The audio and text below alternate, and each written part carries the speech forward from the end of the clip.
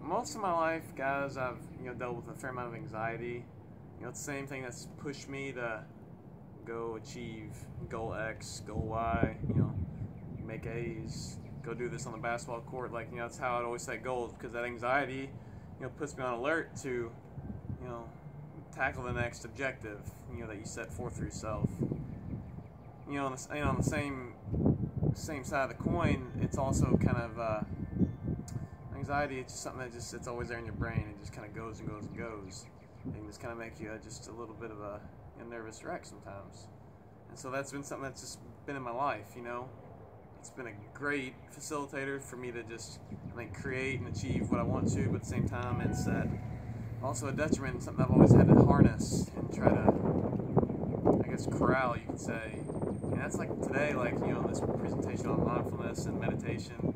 I'm just gonna just share with you just something I've been doing lately, just to find that stillness. It allows me to be present here in this moment and not be so caught up in what I have to get done next, or I gotta go drive out here to go do this, and you get all these anxiety. It's just do. That's anxiety. I think y'all can resonate with that.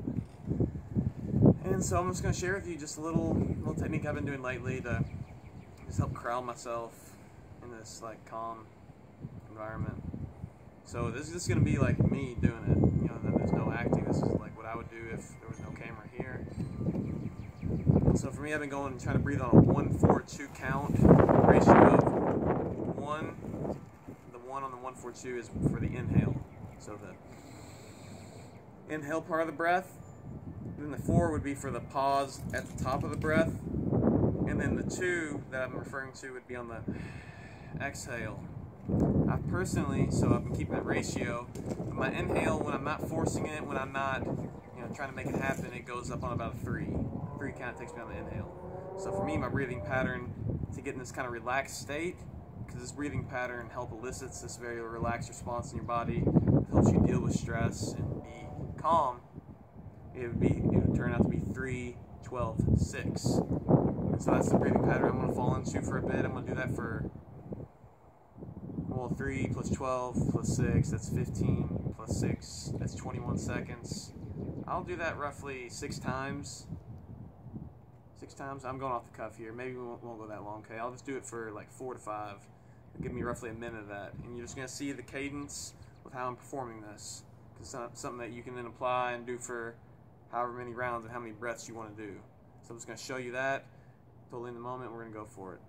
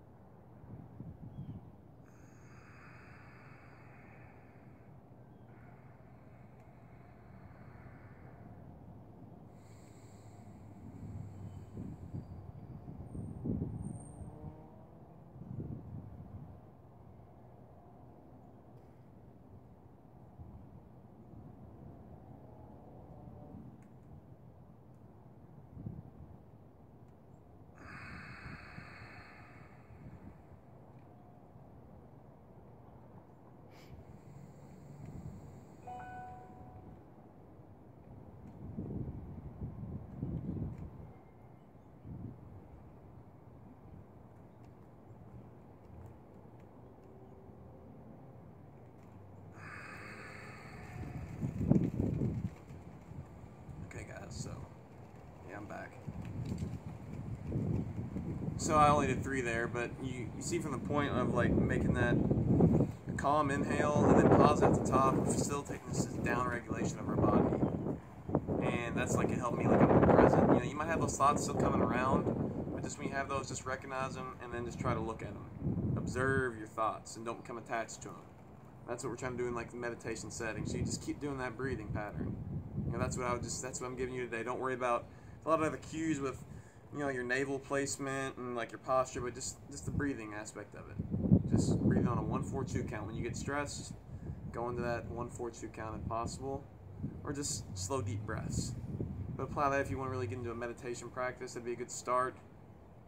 And there'll be more I could share, but I think that's a good starting point. So everyone, please take that. I hope it helps you just become more mindful in your day.